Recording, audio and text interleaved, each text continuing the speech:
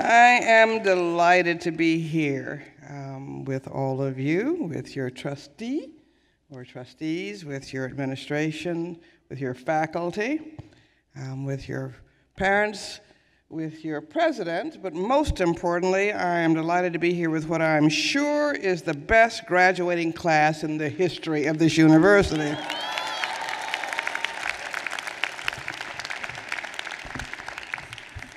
We are living at an incredible, magical moment in history. Having been blessed to experience the beginning of a new century and a millennium. How will we say thanks for the life and earth and nation and children that God has entrusted to our care? What legacies and values will we stand for and send to the future through our children to their children, and to a spiritually confused, balkanized, and violent world desperately hungering for moral leadership and community? How will progress be measured over the next 10, 100, and 1,000 years if we survive them? By the kill power and number of weapons of destruction we can produce, or by our willingness to shrink, indeed destroy, the global prison of violence constructed in the name of peace and security? Will our era be remembered by how many material things we can manufacture, advertise, sell, and consume, or by our rediscovery of more lasting non-material measures of success? A new Dow Jones for the quality of life and justice in our families, national and world communities? Will our legacy be how rapidly technology and corporate merger mania and greed can render human beings obsolete? Or by our efforts to reach a better balance between corporate profits and corporate caring for families, communities, and the environment? Will we be remembered by how much a very few at the top can get at the expense of the many at the bottom and in the middle? Or by our determination to close the huge gap between the haves and have-nots in a world where the net worth of the world's 1,810 billionaires, $6.5 trillion, exceeds the combined income of 152 of the world's nations, 78% of the countries in the world, and when the world's 62 wealthiest people exceeds the combined wealth of the poorest 50% of the population? Something is awry in our own nation when the richest 1% own more of our wealth than the bottom 90%, when the 400 highest income taxpayers earned as much as the combined tax revenue of 20 states in the most recent data, and when the highest paid American CEO took home more than the combined annual salaries of 7,910 child care workers. Something's wrong with that picture. And when the gap between rich and poor has reached historic heights not seen since the 1920s. We have got to reverse course. I quote Dietrich Bonhoeffer, the great German Protestant theologian, all the time, who opposed Hitler's Holocaust, who said that the test of the morality of a society is how it treats its children. And the United States flunks Bonhoeffer's test every hour of every day, and you are the hope of changing those set of values and changing course. It is a disgrace that children are the poorest group of Americans, and the younger they are, the poorer they are, and I'm grateful about what the commitments of this senior class is, this graduating class is, and of this university, and of your founding President Elizabeth Harrison, who understood that the future of a nation really rests with the education of its children, the preparation of its children. And so you are really doing the most important work in the world. We have 15,540,000 poor children in America. That's more than the entire population of Illinois, which is our 5th most populous state. And we have 6.8 million of those children, nearly 1 in 11, who live in extreme poverty, which is more than the populations of Chicago, Springfield, Evanston, and Columbus, and Cleveland, Ohio combined. It's going to be our undoing, and as you and I build that movement to reverse course to try to see how we can make America, America. And we've got to deal with the absolute tragedy of our lack of preparation of our children through schools. A majority, and I want to just share with you before I sit down very briefly, an anonymous thing showed up in my desk on my desk one day, and it said from somebody, I still don't know who it was an old browned paper, and it says, everything you need to know in life you can learn from Noah's Ark. And the first lesson on this anonymous comment is said, lesson 1 is don't miss the boat. And the United States is going to miss the boat to lead and compete in our globalizing world because we're not preparing a majority of all of our children for the future. The greatest threat to America's national, economic, and military security does not come from any external enemy. It comes from our failure to invest in and educate all of our children. Every 9 seconds of every school day, a child drops out. Every 34 seconds, born into poverty. A majority of children in all racial income groups and over 80% of Black and nearly 80% of Hispanic children, who are soon going to be the majority of our child population, cannot read or do math at grade level in 4th or 8th grade in Illinois. Figures mirror these.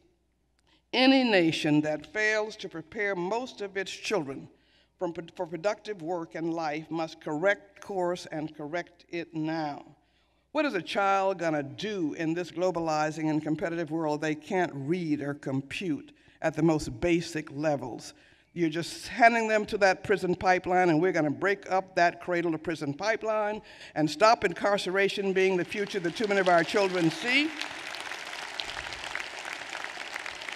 A majority of our states, in Illinois is a little bit better, not really a lot better, but spending 3 times more. Illinois is spending 2 times more per prisoner than for public school pupil. That's about the dumbest investment policy we could make.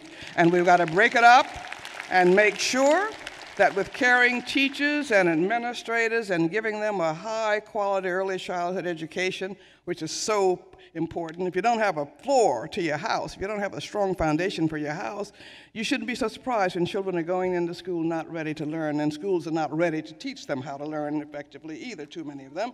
And so I hope we'll all become a part of the solution as parents and educators and community business, faith, and political leaders. But we have got to reclaim our children if we're not going to miss the boat in this competitive, globalizing world. The second lesson from this anonymous sage was that we're all in the same boat. And a whole lot of folk are very concerned that we're getting browner and we're getting more African Americans and Native Americans, and we're no longer the traditional face of what we perceive, some perceive to be of America. Well, they may not like these people who don't look like us, but we need to understand we're going to need them to work for us and to be a part of the building of a strong America in the future. And poor and non-white children are as much a part of what will build this nation going forward as anybody, and I really want to make sure that I'm not supporting them in prisons, and they're going to keep supporting us because you've educated them well, and our Medicare systems and our health systems are going to remain strong. But I can't think of a dumber investment policy than the fact that most of our states are spending 2 to 3 times more to incarcerate a child than to educate a child. That's the wrong set of priorities, and you've got to help change that. The third lesson from this anonymous sage was to plan ahead and remember that it wasn't raining when Noah built the ark. What's going on with our babies today and our investment policies or lack of them in an early childhood system and in our school system is already determining what's going to happen tomorrow. And we need to build that movement to absolutely insist on every child getting the right to a first-rate education so that they can be prepared to work and to compete with anybody and any child anywhere on this globe. The fourth lesson, which I feel very strongly about, is that don't listen to critics and naysayers. I am sure that everybody thought Noah was crazy when he started building that ark because it wasn't raining at the time. But you have to be ready when it does rain. And if you don't want to be criticized, don't do anything, don't be anything, don't say anything, but that's not the way you change anything. And so we've all got to be a little bit more courageous and to really step up, because children don't vote and they don't make campaign contributions, but we do. And we need to start voting for our children, and that really is voting for ourselves and voting for the values of this country and voting for a future that we're going to have that's going to be worth having. Final lesson, there are some others, but my favorite lesson, which I'll share today, is to remember that the Ark was built by amateurs and that the Titanic was built by experts. There are a whole lot of people who are waiting for the experts to come in or the politicians to come in and fix everything that's wrong with our country. Not going to happen. A lot of people are waiting for another Dr. King to come. Dr. King I loved and was influenced by and inspired by, but Dr. King never started a single movement. He responded to the welling up of people across the South and across the country. It was ordinary people of grace, the Fannie Lou Hamer's and the Joanne Robinsons, the Rosa Parkses, but there are many nameless people who just got sick of being discriminated against and being, disrespected. And he came in and could encapsulate our dreams and inspire us to move further, but it was ordinary people of grace who built this movement of civil rights. And we have to have another movement now. You've got Black Lives Matter, but we've got to make that become a movement that can be sustained. It's hard work building a movement. And it's got to be a nonviolent movement, but it's got to be tough, and it has to have staying power. So I'm going to just sit down to say, basically, we're it. And we've got to step up to the plate to save our country from going backwards, and there are people who want to take us backwards. We are still struggling with the birth defects of slavery and Native American genocide, of exclusion of all women from the electoral process, exclusion of all non-properted, non-privileged white men. And we are having a welling up every 50 years of backlash because we have not come to grips with these founding birth defects. And a people who don't know their history and confront their history will repeat their history. And I am absolutely determined that my grandchildren and your grandchildren and children will not have to refight this. We must make sure that our textbooks reflect the truth about our history. And we must make sure that our literature, which our children read, particularly our majority non-white children now, 90% of all textbooks are written for white young people, but they need these diverse children's books as much as our own non-white children need. We've got to monitor as the other side keeps trying to paint the other in the old history. So I want to just sit down and say this is movement time. And nobody can sit on the sideline, but we need to be smart and strategic and tough. And every day I wear around my neck two of my role models, because we also have to understand that intelligence and courage comes in many different colors. And there's Sojourner Truth and Harriet Tubman. And neither one of these brilliant slave women could read in traditional ways. But Harriet Tubman was smart enough to read the North Star and to figure out how to get folk through. Talk about navigation, talk about whatever, smarts. But most importantly, she could read that North Star and find the way to freedom. But what was most important, and that's my key message to you today, when she got to freedom, she didn't think it was about her. She went back to bring other people to freedom. And we have got to build that movement with all of us bringing our folk to freedom. And secondly is Sojourner Truth. And she was a tough one. She was an early feminist. I love the stories of her getting on and off Washington trolleys, and they would put her off, and then she'd run to the next stop and get back on again, and they'd put her off, and she'd keep running and catching on, and she says, if the women want to have their rights, they better stand up and take them. But she was really, really smart. She couldn't read either in traditional literature terms, but she absolutely remembered everything she heard, everything from the Bible, and she did not speak out about what she thought was just and right. And my favorite Sojourner quote came one day, which I think is the lesson for how we build movement together, occurred when she was being heckled by an old white man who said, "Old slave woman, I don't care any more about your anti-slavery talk than for an old flea bite." And she snapped back at him and said, "That's all right. The Lord willing, I'm going to keep you scratching." There are too many people who want to be big dogs, hold big press conferences, and who think it's about them. That's not what movements are about.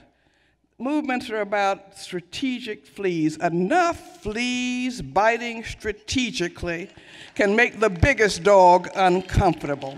And you need to make a commitment today Because I've watched this flea corps over the decades, and we've gotten huge progress. Disabled children can now go to school, and no good deed goes unpunished, because then they mess up to find new ways of keeping children from having an equal right to an education. You know, we've got Head Start, started off at $375, it's now at $6 billion. We're going to get an early childhood system. We've got Child Care Block Grant. We need to make it a universal, high-quality early childhood system for every child in America, and we will get that if you bite with your votes, if you wear down those congressmen. We don't need everybody. You just need a good 5% to just say we're going to get an early childhood system, and let's work on one big thing a year. And I've watched the flea corps win, grow over the years, and there are 40 laws in the books that were not there.